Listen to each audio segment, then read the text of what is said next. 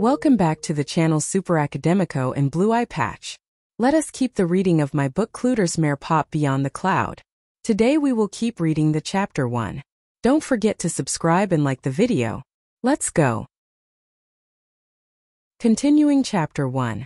A blog and a summer love. He knew the geographic and socio-economic information about the South region very well. I even asked if he was from there, since there was no identifiable accent from any part of the country on him. I still didn't know why that happened to him. Now I know.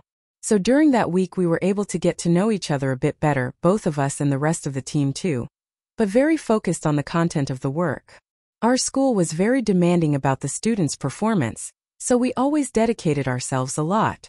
Anyway, we had already created a small loop, beyond the exchanges of looks, that was about to become stronger.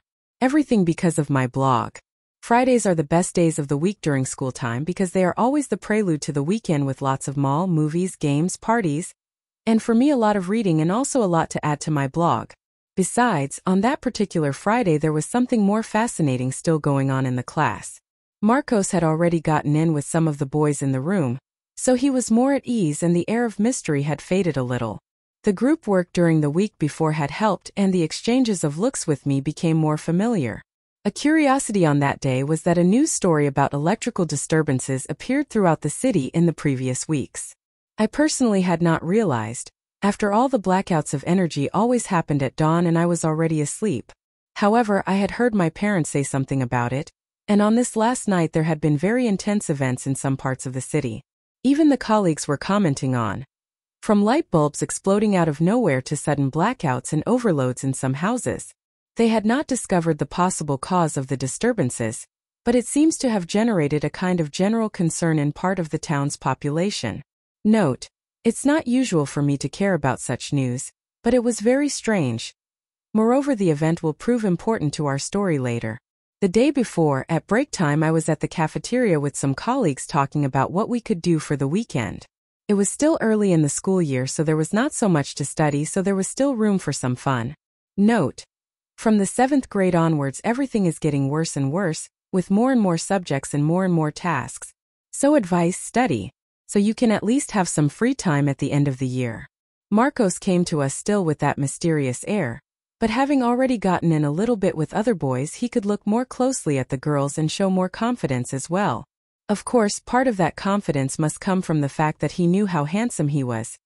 After all, he should have some mirror in the house, and we'd done that geography work together during the week before. Despite the exchanges of glances with me during all those weeks, I never imagined that he would come and talk to me among the other girls.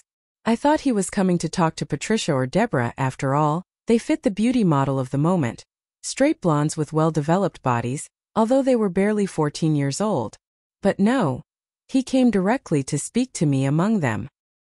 He passed them both as if they did not even exist, which made them half jealous, and addressed me. The brunette, still a bit shallow but always standing out with the grades and the blog, of course. Meire. Marcos, ein Problem. Are you the Meire Pop from the blog? Yeah, it's me. You know? Yes. I follow your blog. It's really cool. Thanks. The girls began to distance themselves from our conversation. They started talking about other things and we stayed in hours. He said he was a movie fan and that he was very fond of my critics, who were very different from professional critics who always said standard things and did not know how to speak to younger audiences who like to identify with movies, sagas and characters in a more personal way. I was also suspicious that he could have changed schools because he was interested in my posts about our events. But it was too much pretense. I thought so. My intention was to involve my classmates with things I considered interesting. Study groups, leisure tips, reviews of movies and books, class summaries and photos galleries. It started to expand when I noticed that it had about 1,000 views a day. From diverse origins and locations, I noticed that subjects were of much greater interest than to my classmates, especially the reviews of fashion films. I remember that the movie review I had most views and exploded from comments was Harry Potter and the Goblet of Fire. I think the atmosphere of adolescent dating in the midst of the Triwizard tournament captivated hearts, and it was in this aspect that I concentrated. The courtship. Note: Robert Pattinson, the actor who played the role of Edward the Vampire in Twilight, is also in this Harry Potter episode. He is the wizard who dies at the end of the movie. We talked for all the time of the break and there was an immediate connection between us.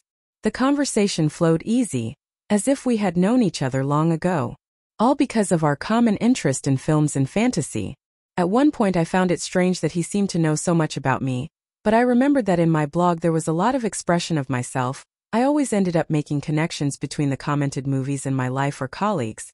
This was the basic tenet of his popularity among the young.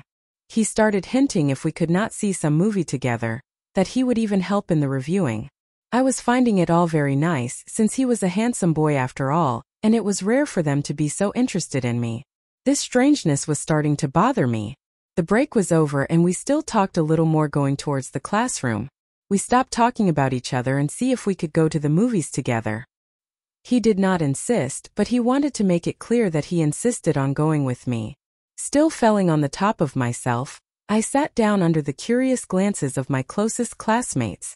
Leaving school later I could see Marcos helping a lady carry shopping bags around. It was a simple act, but it showed how much he seemed to be someone with attention and care for others. Much of my suspicions have lost strength, because among my current classmates I had never seen anyone help strangers in the street, especially the elderly. It was as if Marcos had come out from a different age or a different country. My cell phone started buzzing. Until the beginning of the night my cell phone was always accusing new text messages or missed calls. Most of them girls wondering what went on and what was still going to go with Marcos.